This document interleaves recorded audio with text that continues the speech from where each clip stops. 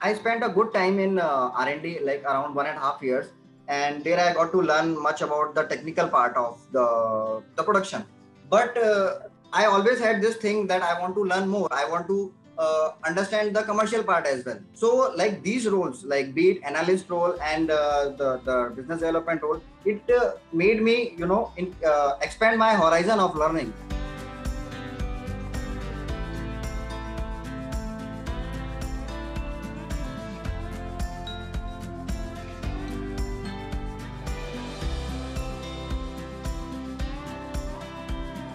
Hello, everyone, and welcome to another episode of Conversations Cafe Online.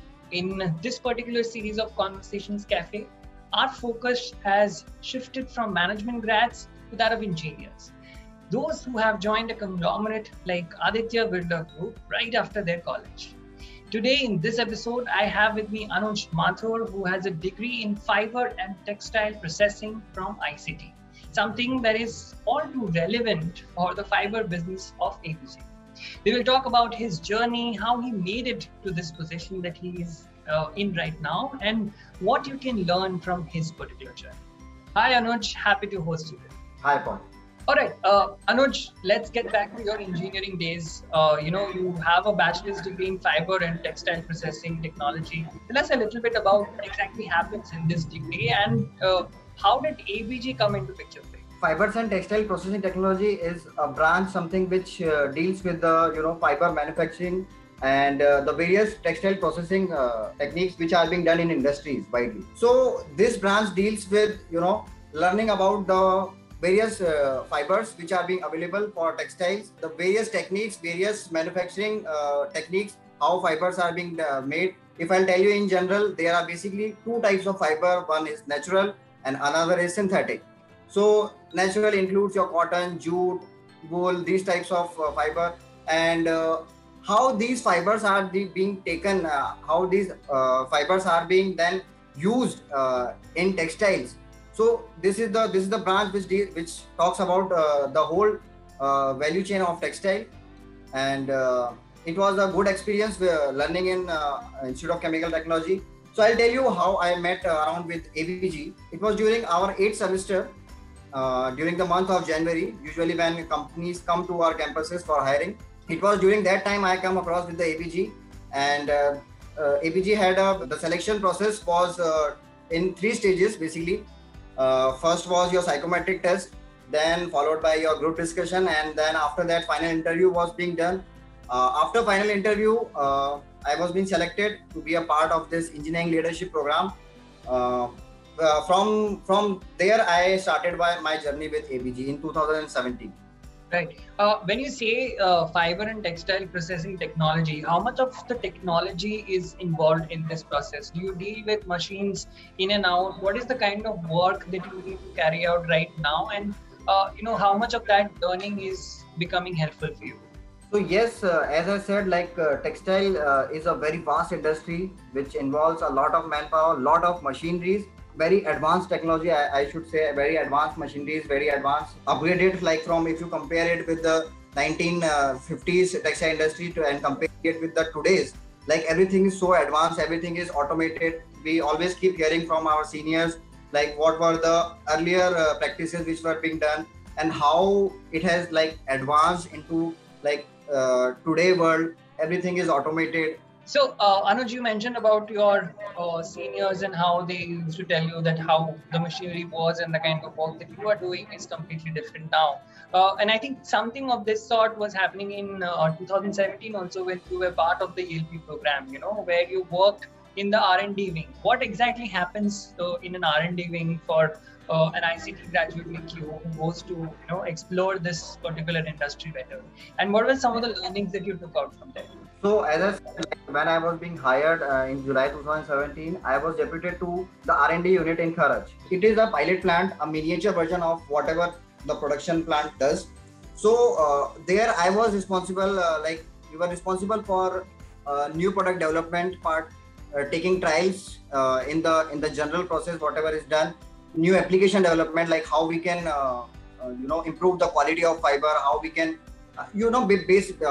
just to cater to the customers, because as we are evolving, customers are also evolving. Now we are running into third generation of fiber. The first one was viscose. The viscose got improved, and there were some of the process parameters which were being changed, and the new version of fiber modal, which we call second generation fiber, it was being made as per customer demand, as per the requirement from customer. Now we are into the third generation of fiber, XL fiber. It is again an improved version from viscose. So to cater the market demand, to cater the customer's demand, we have been always evolving right from start. And from there, you next took up a role of business analyst within Grasim. I think they are pretty connected to each other. It would be better if you can explain it a bit better as to how they are connected. And you took up a business development executive role. How was this transition for you? Was it like a smooth one, or did you have to learn a lot of new things? How was it? I spent a good time in R&D, like around 1.5 years. And there I got to learn much about the technical part of the production. But I always had this thing that I want to learn more. I want to understand the commercial part as well. So there were some things which in my mind that I wanted to learn. So like these roles, like be it analyst role and the business development role, it made me expand my horizon of learning, I would say. So whatever I learned in my plant, I could relate to the commercial part as well. In business analyst role, as I would say, I learned about more of what are the consumption ratios of plant, because these things will drive your production. These things we never knew in plant. So this transition was, I would not say it was very easy for me. It was quite a challenge, but then definitely my managers played a very important role to make me familiarize with the things, whatever they are doing in the commercial part, in the analyst part. So, being a deputy manager now, Anuj, you're working at Vadodara, where you are currently sitting right now, having this conversation with me, where you're handling production, you're handling planning, you're handling control. There's a lot of responsibility that is being given to you at this juncture. Tell us a bit about, how your day how your day goes. Recently, 1 month back, I got transferred to Baroda, where I handle the production planning and control for chemicals. And like the basic role of mine is to make the material available to our sales team by managing the production in our plants. So in general, I have to like a day starts with taking the status of the inventory, taking the status of the stock, and then analyzing like what are the available stocks for today, how can we plan in a better way. If there are some products with some quality which is needed by sales team and we are in short of this, then I have to coordinate with the plant production heads. I have to tell them that this is the market demand, because market demand keeps on changing.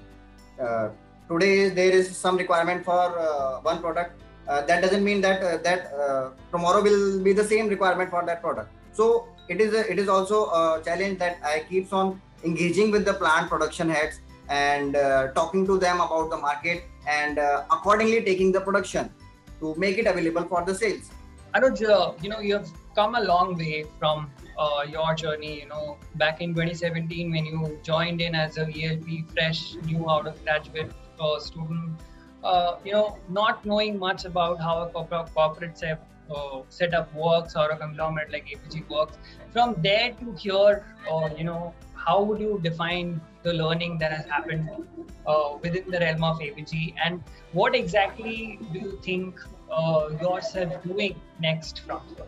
I would say like right from start, 2017 when I started, I've been keep on getting so many other exposures which has helped me to understand this whole business, whatever we are doing in pulp and fiber in a very very good and a better way.